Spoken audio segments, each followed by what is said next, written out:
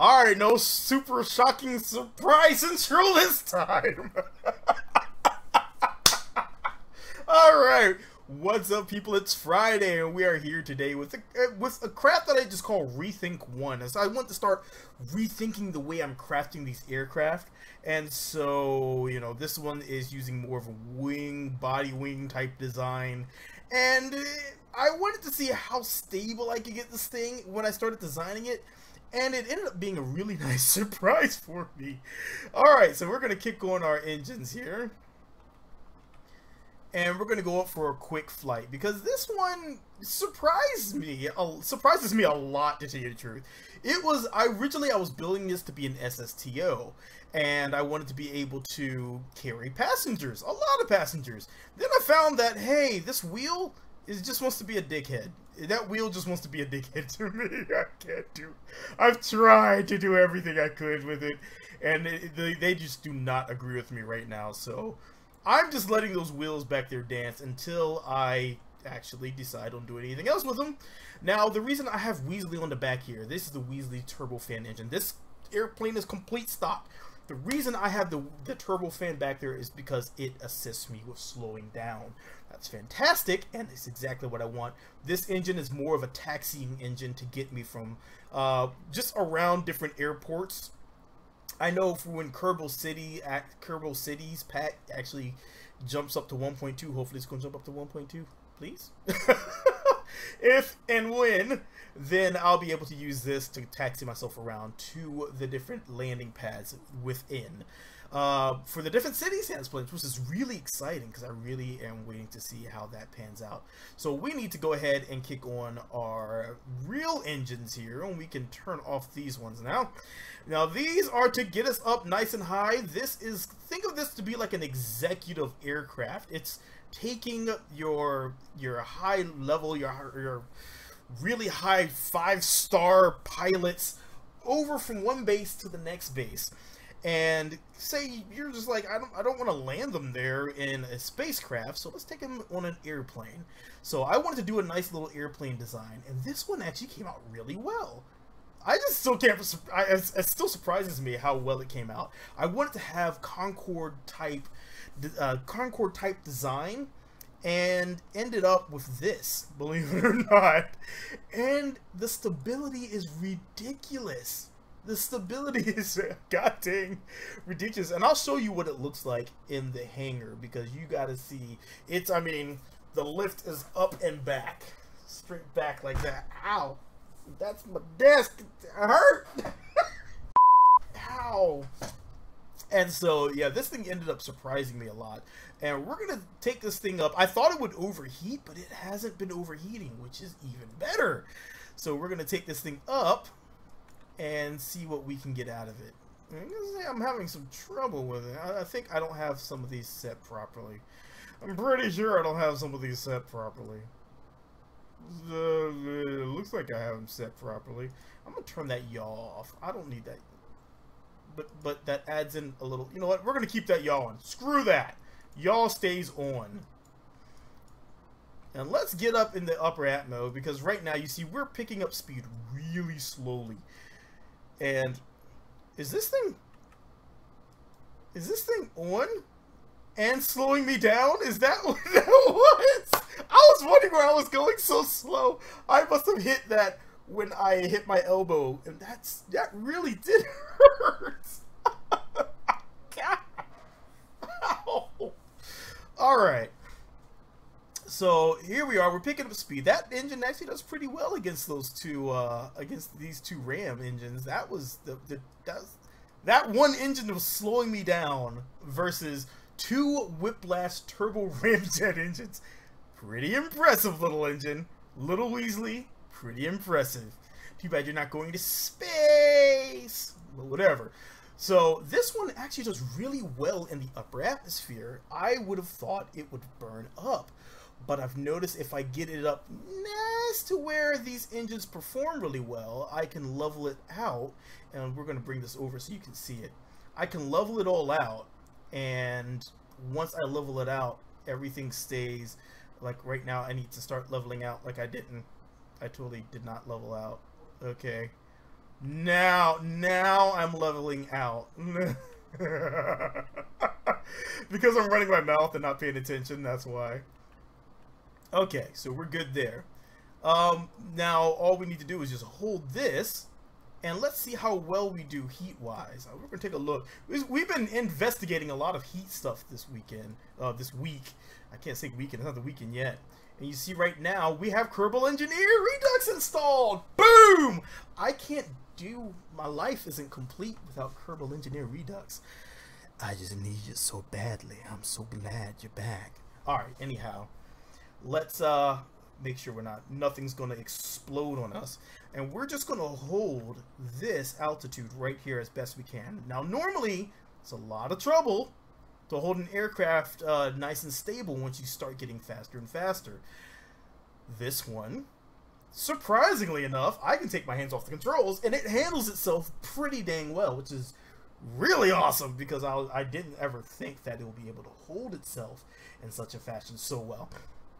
So what I'm going to do is I'm going to let it cruise over. I think normally I can make it to the other continent within about 6 minutes. I shouldn't say 6 minutes. Mission elapsed time within about 6 minutes of mission elapsed time. So with me having I had my Weasleys activated because I'm an idiot.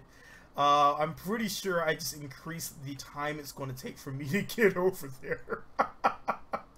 Now, mind you, this is without any ablative wings. This is with everything just completely stock. Glowing yellow, but we're able to maintain this. We can get close to 1400 is always my goal I like to get to, but this craft is not. I think if I didn't have these passenger hatches on here, it would get to 1400 nice and easy, but I wanted to make a passenger plane, so I wanted to start design with that included. And we're just still cruising. You can see over there the continent's coming into view, and I believe that I forgot what city is going over there. But there is a city that is going over there in the how's our thrust looking? We need to get down some more. It's going on the little peninsula over there, and I forgot the name of the city that's supposedly going over there. And I'm pretty sure, I really hope, that Kerbal Cities pack is coming over. And the good thing is that Fire Spitter is mostly good. Do not use the adjustable electric propeller because it crashes my game each time. So that's a heads up. I know they're still busy with 1.2, so don't expect too much until after 1.2 is out. So we're just going to cruise over like we're coming over to this peninsula to land in the city that would be over there. And we're still looking fantastic. This is why I wanted to use it as an SSTO, because it handles the heat beautifully. We're at 1300 and it's still nice and cool. And we're going to show you how well this thing handles, because we're going to dip ourselves straight out of this. And we're going to watch our G's start to go up and do a high G turn and watch all of our passengers scream at the pilot in rage. Like, what the hell is wrong with you, dude? Alright, so let's go ahead and dip ourselves down. We're going to turn off our engines there. We're going to turn on our cruising engine. And we're going to dive down really sharp and watch what happens here. Turn ourselves a bit. And this is how we slow ourselves down. Nice little wag to the side. And we should be coming out of this nice and quickly. There we go. So this is what would get us from all that. A quick, insane turn like you normally would not do anywhere. But this aircraft allows us to do this. And now we can actually kick on our engine. Reverse engine, full reverse on our engine.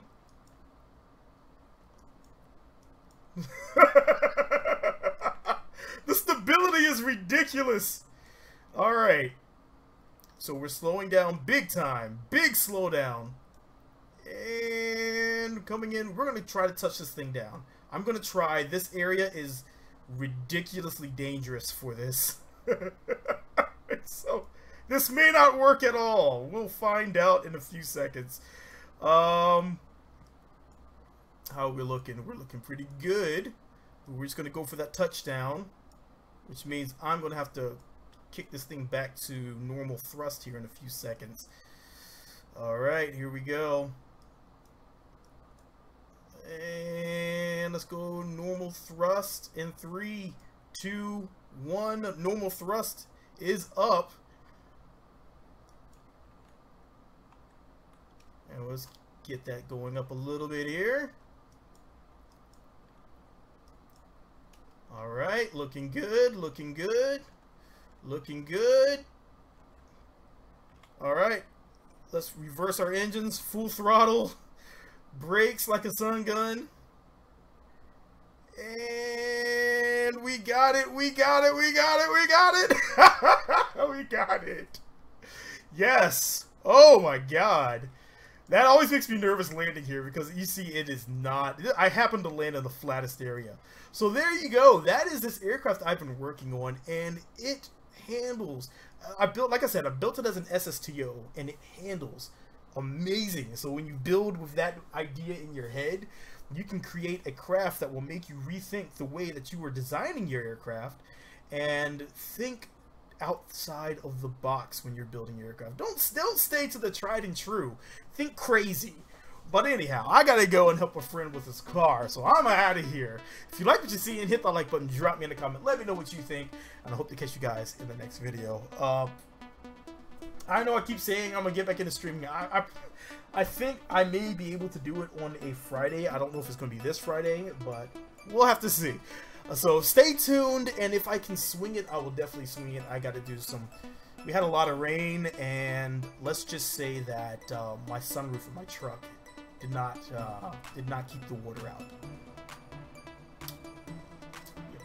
It did not very well at all. I'll catch you guys in the next video. This is your boy Jatwan. I'm out. Peace. Oh, damn water every damn where. Haven't felt like it. Sorry. If you're still here for the video, then yay! Everyone else that ran off, you don't get to see this. So sorry. Alright, so let me show you. I did say I was going to show you all this, so I don't make a liar out of me. So there you go. Here's your thrust. You see my lift, and there is my center of mass. You see that lift is going up and back, which is very... You can use that as a reference, but it's not 100% correct. I have a lot of times gotten away with things I shouldn't have gotten away with because, like I said, it's a reference. It's mostly accurate as long as you have your lift behind your mass and your thrust centered on something. You should be okay. I can't even see because, like I said, I've broken all the rules and made things that shouldn't fly. Because once you start angling your wings, those get thrown off, and here I have angles on my wings. Things get thrown off and cause all sorts of havoc. But anyhow, I'm out of here. Peace. That was like a bonus. Yay! No more of that big face guy. That's alright. I like my face. So we're gonna keep her nice and steady, but we're gonna go ahead. I'm losing my damn mind! Okay. Let's go ahead and get this guy around orbit because